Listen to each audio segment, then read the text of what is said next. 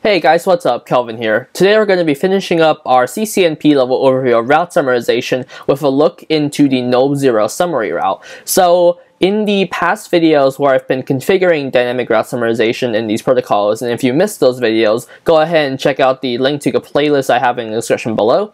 If you've seen some of the routing table outputs, and in some videos I think I've actually explicitly pointed it out, there is a route to Null0. So it'll say 50.0.0.0/27 or something, and it'll say is a summary comma Null0, with the Null0 being the next hop interface. And you may have been wondering why that's there.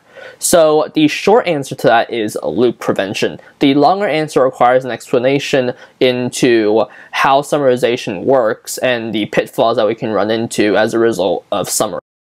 So this is Kelvin in the editing process. I just wanted to go ahead and make an extra note that if you studied administrative distance, you might have noticed that above external BGP, which has an AD of 20, you'll notice that there's an EIGRP summary route that has an AD of 5. This is what that is. So in EIGRP, if you have that is a summary comma Null0 route, that has an AD of 5 in the EIGRP, because basically what Cisco doesn't want to happen is for some other route, like say an eBGP route, to override the summary route. So in EIGRP, that has an AD of 5. However, that is modifiable in the IP summary address EIGRP command. At the very end, after you give the subnet mask of the summary network, you can have an administrative distance parameter, which will allow you to modify the Null0 summary route's AD from 5 to some other number.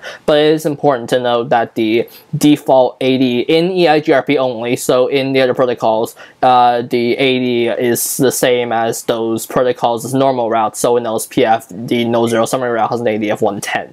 But in EIGRP, it is important to note that that is different than the other protocols, and that the Null0 summary route has a special AD. And again, the purpose of that is just to allow other protocols not to override it. Alright, back to you, Kelvin from 6 Minutes. So I won't actually be having a lab to enter commands and then demonstrate this, but I'll just do it with a one-node diagram because I think that'll be sufficient. So you can see here I've drawn out a little network. So I've got two routers that are running OSPF for each other that are connected to each other, and then on router 2 there's a PC hanging off it. So you can see here on router 1, I've got some prefixes. So if you watched our videos on dynamic routing protocols and summarization in those, you can see that this is actually a subset of the prefixes that I used there. We're going to try to summarize this. So in order to summarize this, we have to find the appropriate prefix length. So is it a /31? Well, no, because that has a block size of 2. Does it /30? Well, that would certainly work. And we're going to say 50.0.0.0/30. So we know that /30 has a block size of 4, so that means that its range is .0 to .3. So that works, right? You say, well, we've got .0, .1, and .2 included in that range, which are 3 specific prefixes here, we're done. And while you're right, you may have also noticed that we have .3, which router 1 does not own. It doesn't have a loopback interface for .3. So this is a problem, because when you advertise, let's say that we advertise this route out to router 2. So router 2 in its routing table, which is what these red up arrows signify. So let's put a routing table up here. We're going to have O, and then we're going to say 50.0.0.0/30 via the next hop of gig00. I probably also should have labeled the interfaces here. So sure. So this works, right? If the PC sends traffic for, let's say, 50.0.0.1, it's going to go get matched by that summary route and then go to R1, and R1's going to have a receive CEF adjacency for that prefix, and it's going to receive it on the loopback 1 interface, and it's going to be able to respond appropriately. Great, right? But what if that PC sends traffic for 50.0.0.3? That's not a problem, right? You think, well, it's going to get matched by the summary route, and router 1 gets it. It doesn't have a route anywhere in its routing table because it doesn't have a directly connected route, and it doesn't have anything for it, right? So that's going to get dropped because it doesn't have a route matching it. So you think, well, where's the problem? Well, let's say that in our routing table, we add a default route. Let's say that this is a OSPF originated default route. It's going to have 0.0.0.0/0, and the next hop is gig00. You think, okay, well, where's the problem? Well, let's go ahead and walk through the process again of the PC pinging 50003. So it gets matched by the summary route, goes to router 1, but router 1 has a route for it now because that's a default route, and whereas the default route it points back to router 2. It goes from router 1 to router 2, then router 2 matches it against that summary route, passes it back to router 1 matches it against the default route. You see what's happening here? It's a routing loop because they're playing a game of hot potato each other. Router 1 has a default route pointing to router 2, and router 2 has a summary route that points back to router 1, and 50003 is getting stuck in between that loop, which is a problem, because what's going to happen is this is going to continue until the IPTTL on that packet decrements to 0, which is going to take a while, and we're wasting bandwidth while all of that's happening, which is not ideal to say the least. So how we prevent this is by using that Null0 summary route. So with the Null0 summary route, what happens is the protocol, as it summarizes, adds a little route. 50.0.0.0/30 is a summary, and the next hop interface is Null0. So you may think, well, what does this do?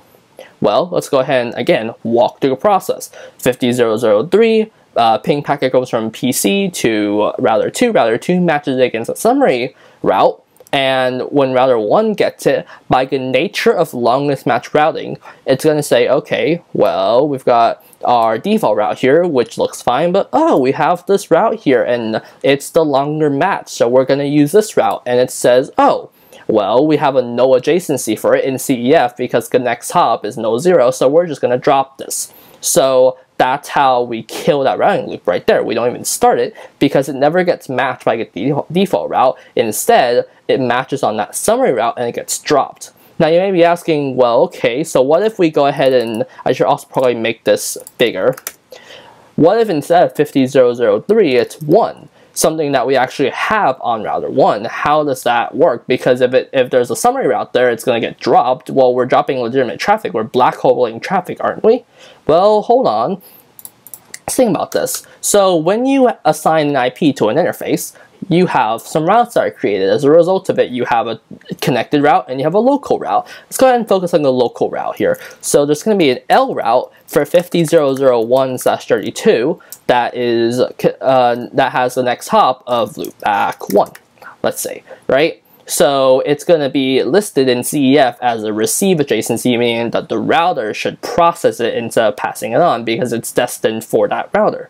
So when this traffic goes from router 2, again, it's going to get matched by the OSPF summary route. When it gets passed over to router 1, well, it'll say, okay, this default route matches it, but it's not the longest match. This matches it, but it's also not the longest match. We have this directly connected, or this local route rather, that does match it and is the longest match, and it goes to loopback 1. So it's going to take that and use the receive adjacency in CEF to locally receive it and process it. So we're not black holing traffic. It just so happens that because we own the network, we have a more specific match rate. We have a local route that matches that very IP address. It's the longest match possible /32, and as a result, we don't even consider that Null0 route. But if we don't have another route for it, and we would have passed it on to a default route, so again with that .3 example, we get matched by this summary route here that drops it and kills the loop before it even starts. So that's the primary purpose of that Null0 summary route, to kill loops before they even start. As you can see here, and in many other environments, you don't have the exact amount of prefixes to fill a summary subnet a lot of the time. So here we had 3 prefixes, and the best we could do is a /30, which has a block size of 4. This included one erroneous prefix, which if a PC or something ended up sending traffic to that erroneous prefix, on its own this wouldn't be a problem because router 1 would not have a route and would therefore drop it. But if it had something like a default route that routed it back to R2, now you've got a routing loop because router 2 is passing it back to router 1. So that summary route works to drop the traffic, again, before it even starts a routing loop, thereby working a loop prevention. So anyway, I hope this video helped you to understand how that Null0 summary route works to prevent loops. I hope you liked the video. If you did, go ahead and leave a like below. Go ahead and subscribe to the channel and turn on notifications so you don't miss any new uploads. If you had any comments, wanted to say hi, had any questions, feedback, suggestions, whatever, go ahead and leave a comment in the comments below. I love hearing from you guys, love hearing from the community, and yeah, I'll see you in whatever the next video is. Hopefully not summarization, so we've been on this for quite a while. And yeah, again, I'll see you in the next video. More Cisco. Bye for now.